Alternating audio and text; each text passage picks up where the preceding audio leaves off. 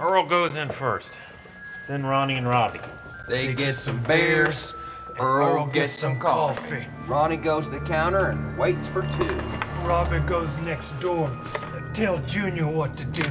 We all walk in like we're mean sons of bitches and ask these men to part with their riches. Probably just some crackheads knocking off your store again, Tony. You see, this ain't no ordinary bar. It's owned by Antonio DePaulo Jr. Yeah. So why don't you check it out? At around 2 a.m. tonight, there's gonna be a lot of cash sitting on that table. Goddamn cakewalk, man.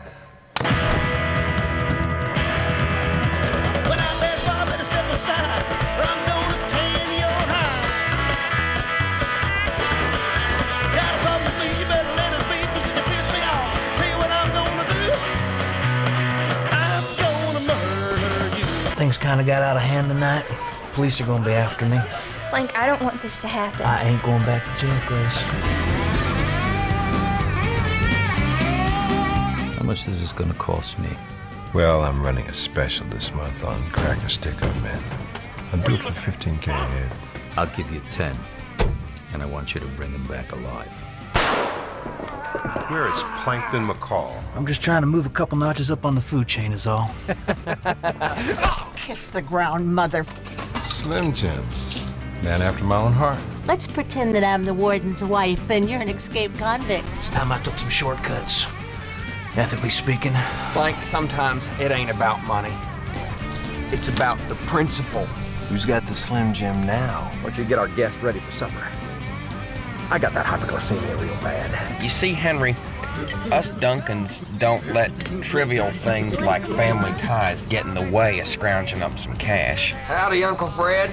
You mix up a bunch of Duncans with a big old bag of money. You hand me that gun right there, mister.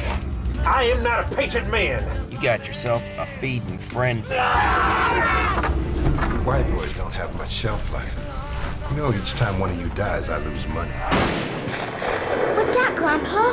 Honey, that's just somebody learning their lesson. Plankton, what did the Romans say to Christ? Just before he crucified him. Cross your feet. I've got one nail left. Well, God damn it, Paul, I'm hungry. Well, I'll get some of this, and that's about all you eat.